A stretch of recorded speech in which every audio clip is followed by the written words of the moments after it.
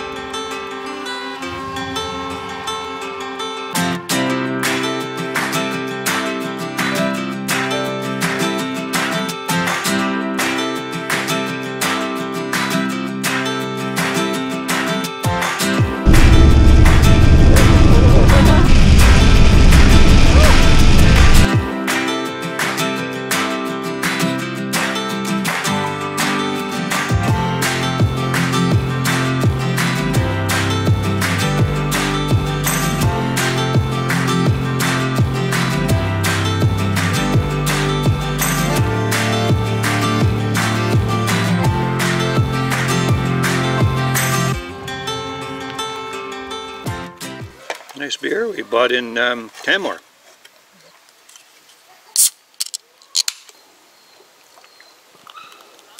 Cheers.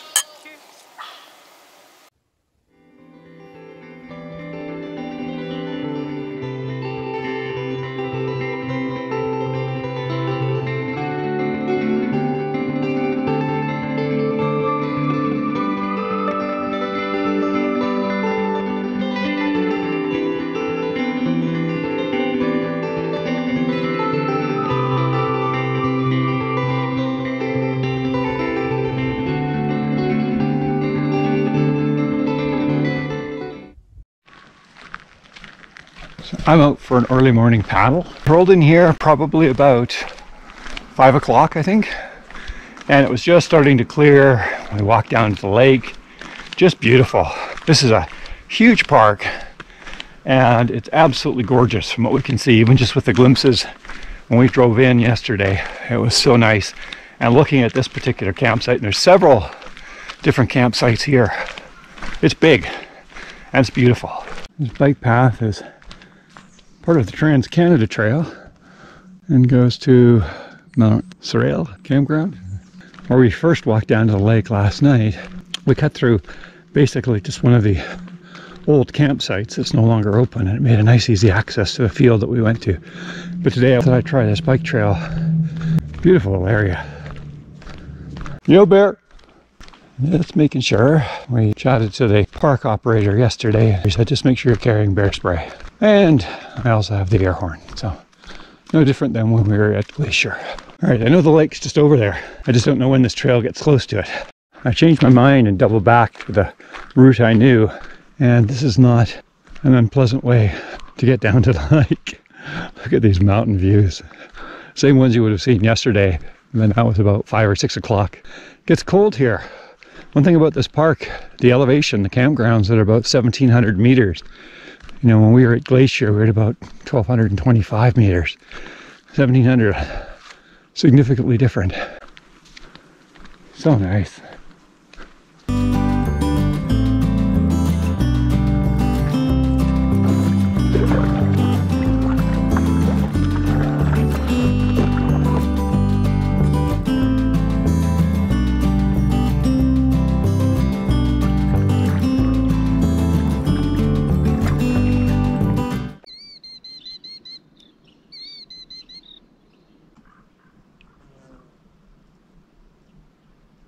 So nice.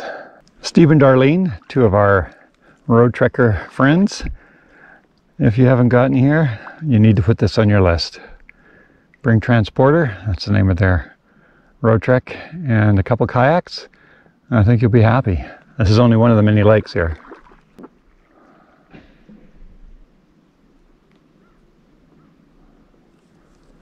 You can see some of the trailers or campers at the Interlake Campground. So at least on this side, they're quite close to the water. Our campground's over there, but it's about a kilometer walk to get to the water. Beautiful though. So nice. You're probably going to hear me say that a lot. I don't think we're going to be here long enough to get a lot of hiking in it. But similar to Yoho and Glacier, we go someplace, we spend a few days, we get a good idea what it's like, and then we go back and spend several days, which is likely what we're going to do here. A couple people out, someone there in a kayak, someone else in a canoe just in the misty corner, and obviously some ravens around as well.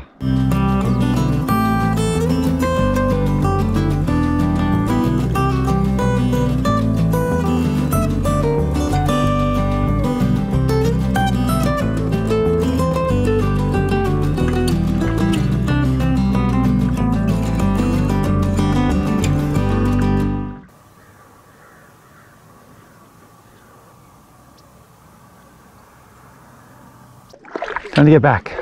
Didn't paddle that far, but I just enjoyed floating on the lake this morning. It was very nice. Trail I want to get out on is just slightly to my left through the grass.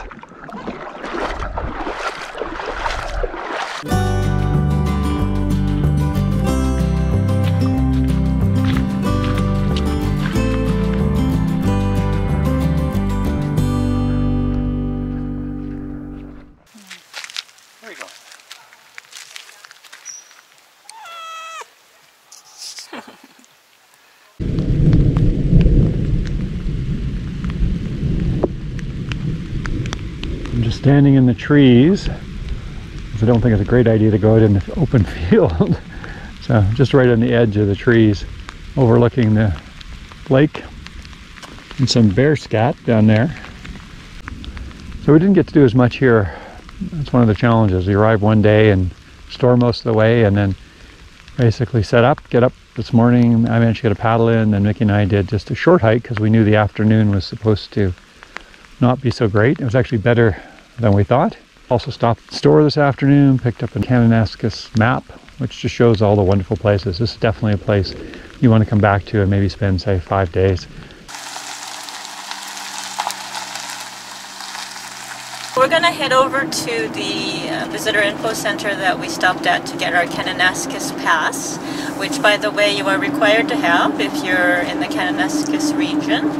And it's a conservation pass. Yeah, and it's, what is it, $14 a day? $15 a day, or $90 if you want a annual pass. Yeah, and so we're going to go over there. There's a Santa dump there, so we're going to dump our tanks and head up north a bit. Check the weather too, because they have internet there.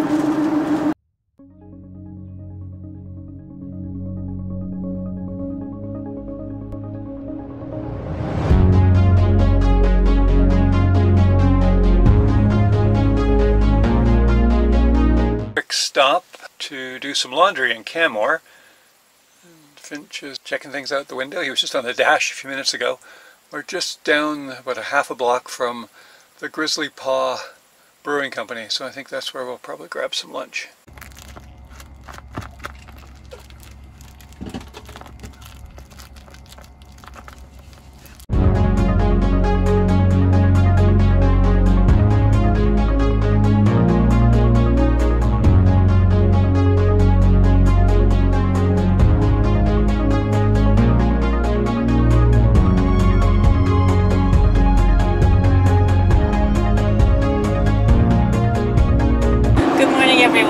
So we just left Waterfall Lakes campground in Banff, and yeah, we had a great stay. It was really quiet, even though our site was a little bit close to the highway.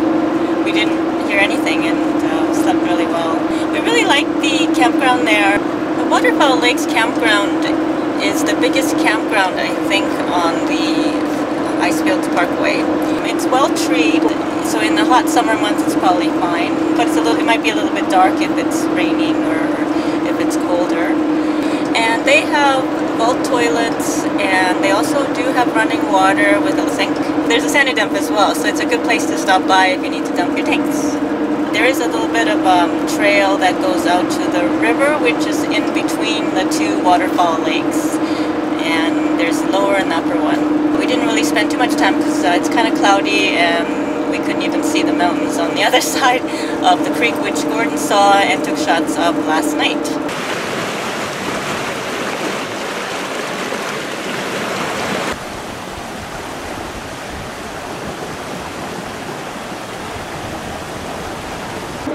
So now we're heading over towards Jasper and we're going to check out the Wilcox campground.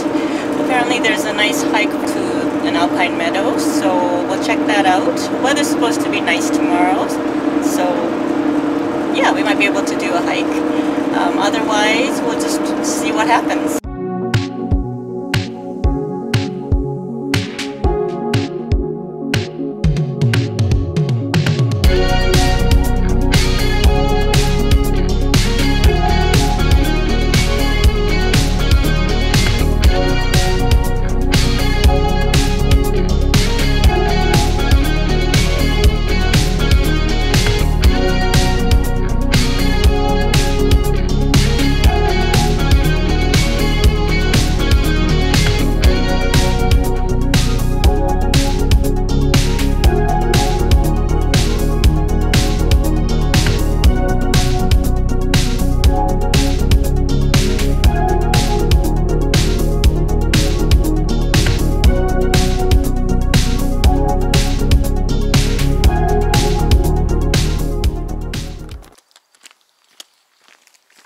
Spray and air horn. Look at that view. And this is just from our campground. Quite high up though, we're just almost 2,100 meters. Got down to about 8 last night, so warmer than I thought actually.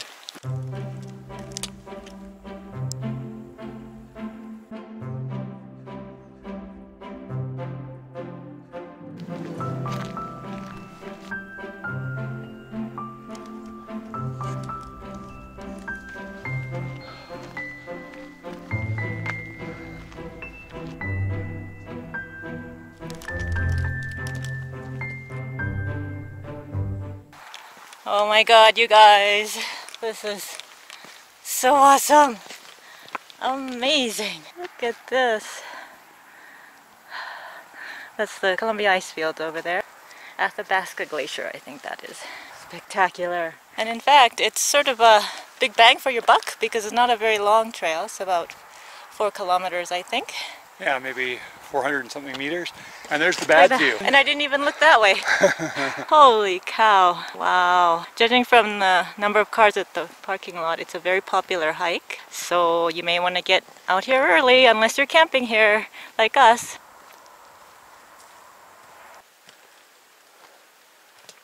Drank it all in. Beautiful meadow, glaciers, jagged peaks. What more could you ask for? Cold beer. This might be my new favorite hike.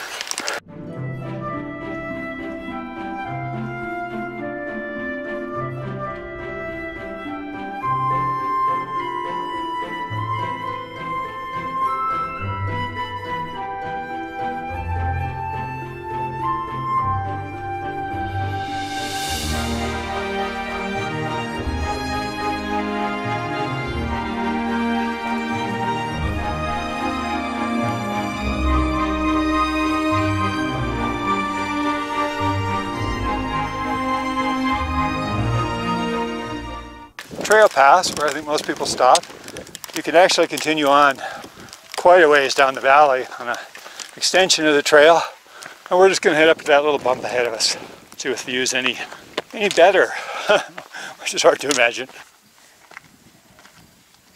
It's the trail all the way up, only a moderate grade, and to get up in the meadow it's relatively flat, very nice. We're actually just short of the top of Wilcox Ridge, just a little bit after the pass. We wanted to get somewhere where we're out of the wind and away from the people, because there are a few people here. So we're at the Wilcox campground in Jasper. Campsites are really nice. There's quite a few spots for small rigs. I think it's no bigger than 25 feet, but I've seen a few folks with a little bit bigger than that. The sites are all, you just sort of pull off on the side to be able to camp, which is great. So we got here yesterday and kind of settled in, and then kind of, I don't know, I think we were just getting ready to come out for a hike up here, and then everything kind of went to hell. We're sitting there, Mickey's getting ready in the van, we've got Finch with us and we've got the netting closed, but that's not very good, so we've got a cat gate that we've sort of improvised and put in, and it's worked quite well. And the next thing you know, Finch just bounds out, he sees a gap, jumps out and tears off into the bush. And, you know, we went running after him, and we want to also thank our neighbors just up the road in a van, Mike and Deb, because they came out, and their dog Tom, they came out right away to help us try and find him. They were amazing. They spent hours looking. Yeah, and we actually found him in about 5 minutes under a log, but when he saw us, he just took off, and we couldn't believe how fast he can run. Yeah. And he took off into one of the corners of the bush and was gone. And so we were just terrified. So we were out looking. We couldn't find him. He wouldn't come back. We were letting everyone know in the campground in case they saw him. Thanks also to the park rangers here. We told them about him, and they actually spent some time looking for him as well. So we were just terrified. We didn't know if we'd ever see him again. And we spent literally over 3 hours crawling through everywhere. I went up and down through the forests, looking in trees, through heavy-duty bush. Calling him. Mickey was going all through the campgrounds everywhere, and you know, we were just terrified. Just about ready to give up. And you know, we thought we'd probably end up having to spend several days here. We weren't going to leave unless we were certain we couldn't find him. And then while Mickey was out actually searching the campground again, I was near our van, and I was just sitting there calling his name quietly, and I was sort of forlorn. And I walked up to the bush where we'd know he'd disappeared, and I was just looking in and calling his name.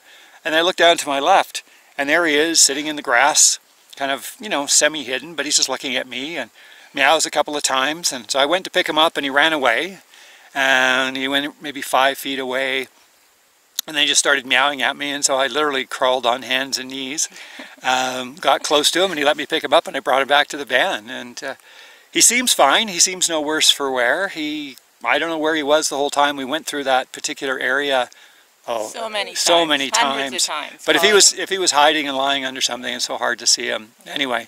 So when I actually, Gordon couldn't figure out where I was, but when I came back round, he had a beer in his hand, and I thought, oh, he's pretty relaxed. me, not Finch.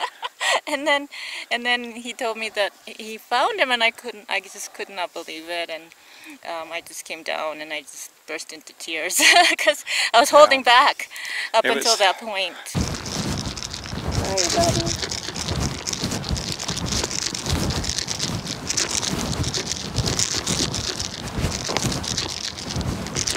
Okay.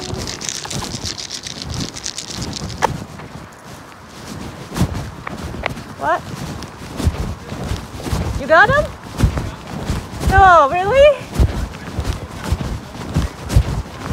Oh my God! Oh, thank God! He came back to the van? Oh my God! Where? Oh thank God! Oh.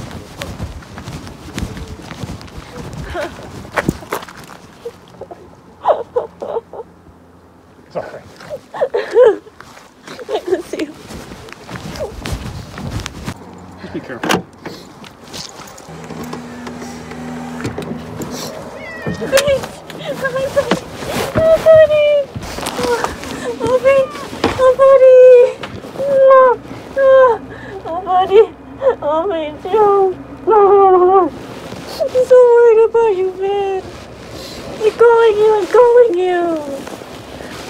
calling you! I'm calling you, buddy! So, it was just so difficult for us, and even this morning, I was up and petting Finch, and I actually broke down. I was just so happy. So much stress. He was back with us. So we're hoping. Cautionary tale. Yes, we're going to have to secure that door really well. I think the other thing, you can get a GPS tag for him, and then just a bit of software on your phone, and even if you're not in. Yeah, it was Mike actually that suggested it, and they were so good because they had a cat too that sort of ran off from their house, and so he said to Gordon that he's probably not going to go far.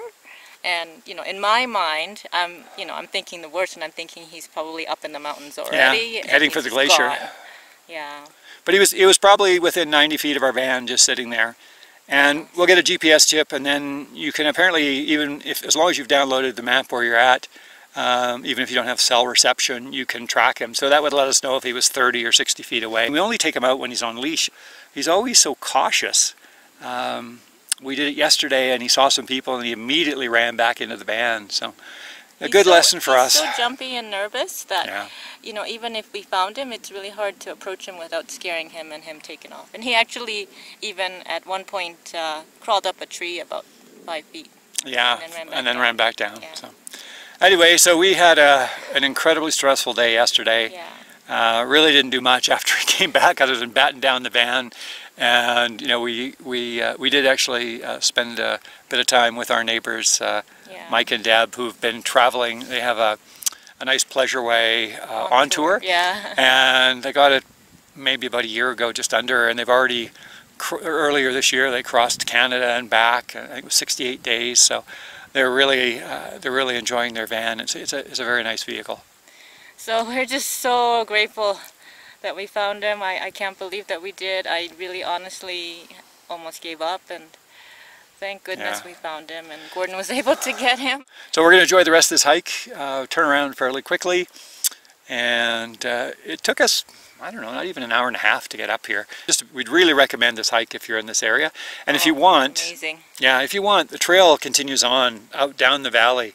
You could probably add another couple hours, I suspect, if you wanted to. Yeah. Or you can go up to the ridge. It's another probably a kilometer. Yeah, we'd be there 15 minutes maybe. Yeah. But this is our turnaround point today. That's based on our time and wanting to get back and just check on Finch again. So.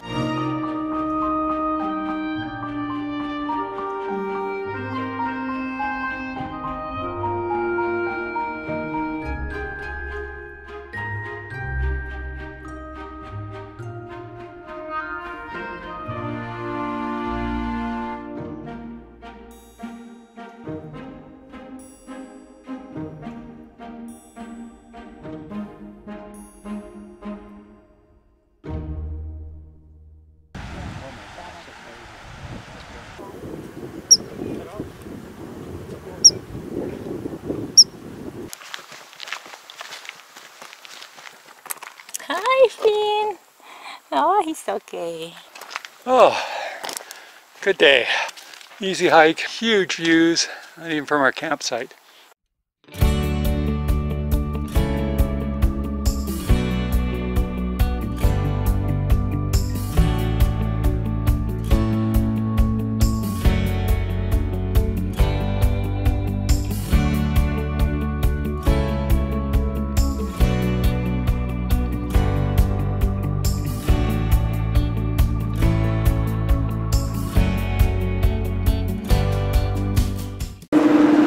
Everyone, so we just left our campsite at Wilcox Campground in Jasper National Park and heading back down south on Highway 93 on the Icefields Parkway.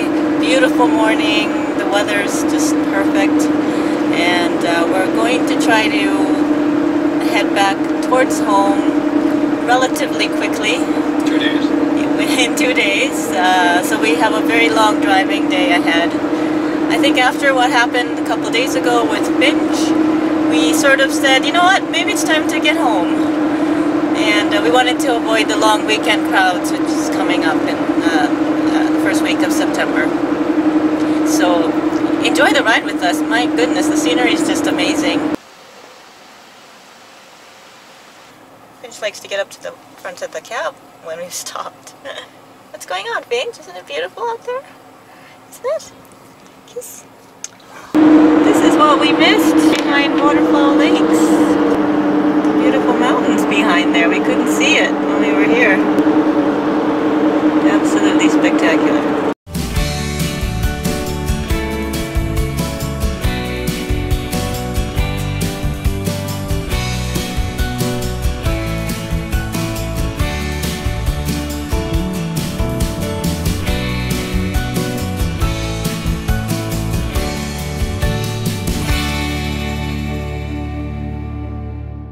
So we're here at the Britton Creek rest stop again on the Coquihalla Highway, just getting our lunch on our way home. World famous samosas, veggie samosas. Yeah. We hope you enjoyed this video. We really enjoyed our stay at Peter Lougheed Provincial Park in Alberta in the Kananaskis Country. Yeah, it's amazing. It's just you know, I don't think maybe a lot of Albertans are aware of it, but a lot of other people aren't. Just a beautiful park, and there's a lot to explore there. Yeah, and we also had the greatest highs and the the worst lows at our stay at Wilcox Campground in Jasper National Park. Yes, with the highs being the hiking and some of the views, and the lows just being when Finch decided to escape for a few hours. We're still traumatized from that, I think. Anyway, all's well that ends well.